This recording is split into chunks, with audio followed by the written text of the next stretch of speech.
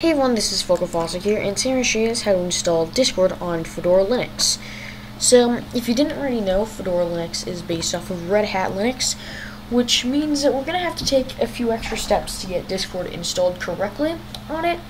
And since this is based off Red Hat, this tutorial should work on other distributions that are based off of Red Hat, like CentOS.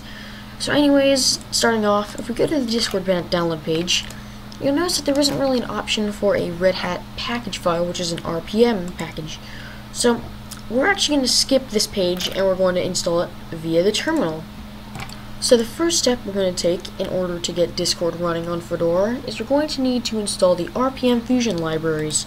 So this is just basically like a repository of a bunch of precompiled RPM packages that you can use to install software that you usually won't be able to find on their official download pages like Discord.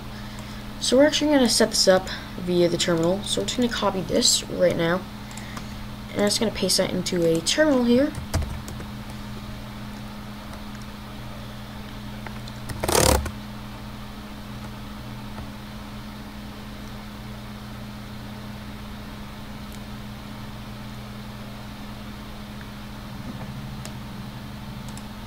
Alright, so sorry about that. I had to cut the recording because it was taking forever to actually process the command I put in, but you should see once you paste the command, it should say installing RPM Fusion free release and RPM Fusion not free release. So you're just going to hit Y and enter, and that will go ahead and install. And so after that, it's as easy as typing sudo dnf install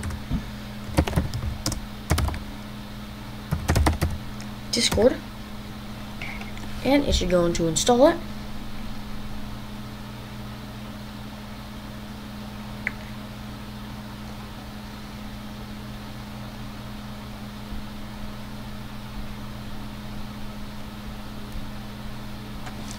And you can see installing Discord.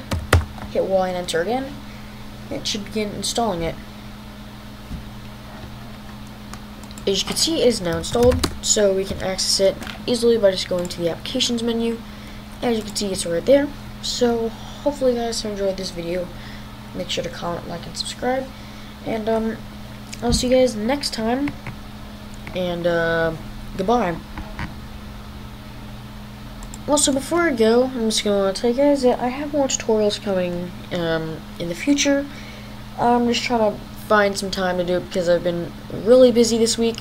But anyways, for real time, see you guys next time. Goodbye.